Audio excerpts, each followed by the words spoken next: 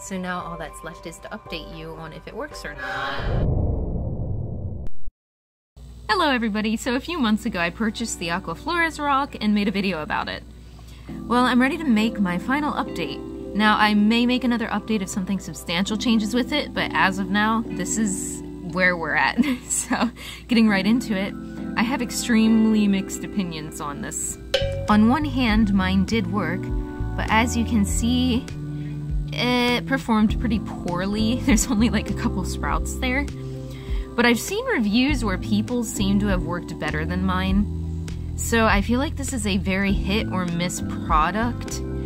So I love the look and I love the concept, but mine is just so sparse and it barely grew.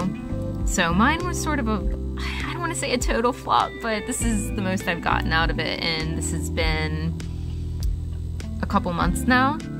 So to keep it brief, I neither recommend or don't recommend this product. I feel like it's just sort of up to you whether you want to take the chance to see if you get a dud, to see if the seeds sprout, or if they don't. So I feel like it's just a hit or miss.